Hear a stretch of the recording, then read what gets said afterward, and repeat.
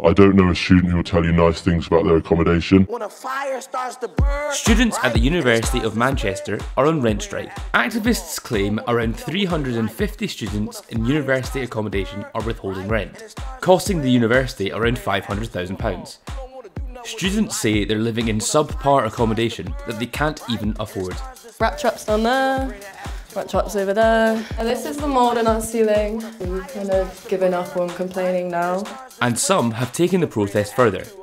They've moved out of their halls rooms and into university buildings, putting their place at university at risk in the process. And a lot of students are desperate because they can't afford their rent, or they can't afford food, or they're having to work sort of 30 hours a week just to be able to afford their rent. If the uni's not going to meet our demands, action will continue. I went to Manchester to meet the occupiers and get to the heart of the student rent strikes. This is the Simon Building at the University of Manchester. It's usually used for lectures and tutorials, but for 3 weeks it's been home to around 20 activists who are sleeping, eating and giving themselves tattoos here. The university hasn't taken kindly to this, even turning the heating off in a previous occupation and security blocking some food deliveries. Occupiers are pretty scrupulous about protecting their identities from university authorities. Yo, can people put masks on because we've got media lot here. Do you want to come up with a code name for yourself? Alright, that's on the spot a bit. Greg. Greg is a first-year student on rent strike. He's been sleeping in the Simon Building for 8 nights. We're protesting predominantly the fact that the university has decided to increase rent during a cost of living crisis, but we're also demanding that they meet the demands of the UCU and give every student a one-off payment to sort of help with cost of living, and because the maintenance loan hasn't increased with inflation. Students are getting desperate, and students from working class backgrounds are being completely left out of the university process because it's becoming financial. It's becoming, if you don't have a way to get support from home, you either have to work long hours alongside your degree, which makes it harder to get the academic grades, or you're having to rely on help from parents, which a lot of people just aren't able to do. Both staff and students are losing out. We're getting less money while the uni's getting more. Their reserves, again, they have £1.5 billion in unrestricted reserves. That's money which should be mobilised for cost of living crisis. All the uni's done, which they did to protect their reputation, was give most students a week's rent, which is after putting it up by £450. It's utterly disgraceful, and it's why students are angry, because it goes deeper than just the university not listening to students. It's the model which the university is run along. It's run for profit, it's marketised, and they are making money off students suffering and staff's low pay and bad working conditions. The university is disputing both the number of students on rent strike and both the amount of money that's being withheld from them. They say those figures are not accurate. What do you say to that? Well, we were very honest and open with that. We said, okay, that's fantastic. We asked a freedom of information request in the university, and we said we'd be very happy for you to tell us exactly how many students didn't pay their rent and how much they withheld it. The university decided not to provide those figures, while we are still in the process of providing them by collecting email receipts, stuff like that. So we can prove that a large number of students haven't paid their rent. The university cannot prove that their claims are true. But I think morale's high with students. I mean, this can go on indefinitely, really. If the uni's not going to meet our demands, action will continue. I think sort of the position that students are in, it's going to reach breaking point. If the university doesn't give in and help students with the cost of living crisis, students are just going to get increasingly angry and increasingly desperate, and will do whatever needs to be done to ensure that sort of the uni system changes, both in Manchester and nationally. I went to meet Sophie. She's a first-year mental health nursing student living in halls. She pays more than her maintenance loan and rent for accommodation complete with mice and mould, so she's gone on rent strike. This is my flat. If we come through here, it's the hallway. This is the floor the boys are on. And then this is the kitchen. This is where our mice and rats like to live. Rat traps down there, rat traps over there. And then I'll show you upstairs. Are the rat traps working? No. This is the mould in our ceiling. We've told them about it. They haven't done anything. So we've kind of given up on complaining now. Are you worried about the mould?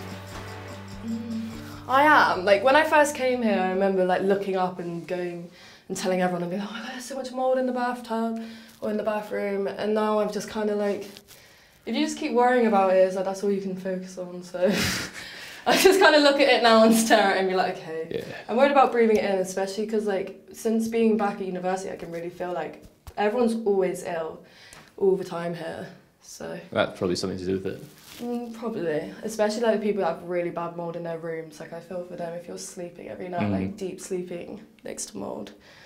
This I'm more annoyed about because it brings silverfish, and that's not very nice to look at in the morning. That's horrible. Yeah, it's not nice. And then you're paying how much for this?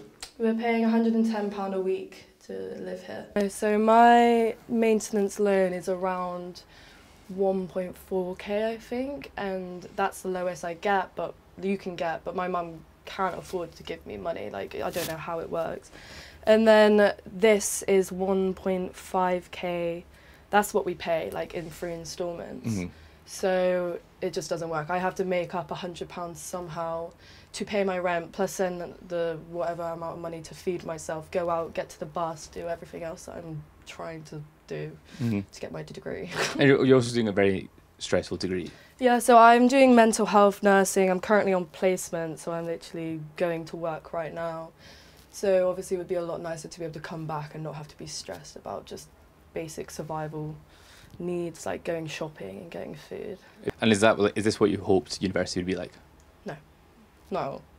Like I've experienced university with friends that are older than me, and it's nothing like this. Like they're able to afford to live and they're having fun and stuff. Like I'm not getting that right now. That's not happening. Do you think that will change?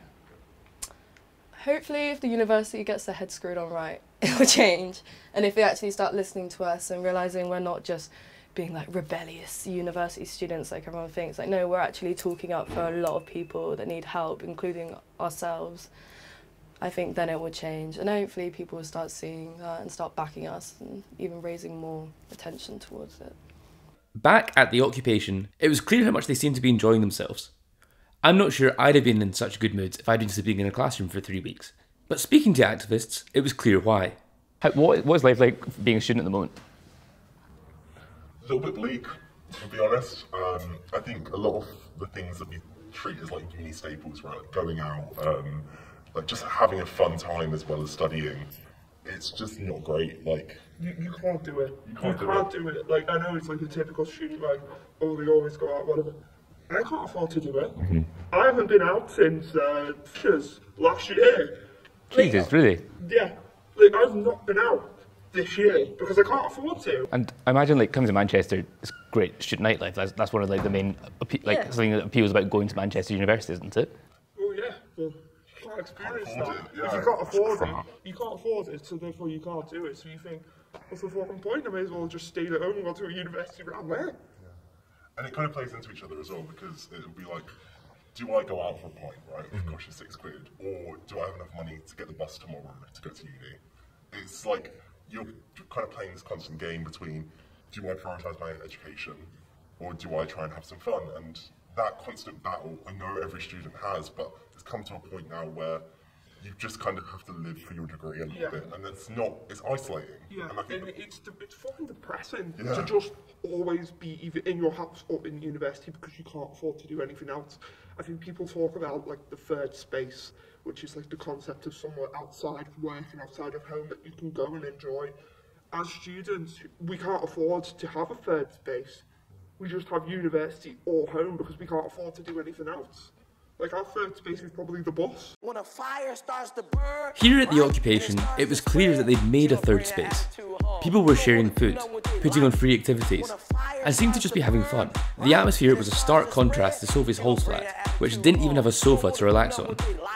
But for all their good intentions and how much fun they were having, the students in the occupation are putting their place at the university at risk. The University of Manchester has told 11 activists that they are under investigation.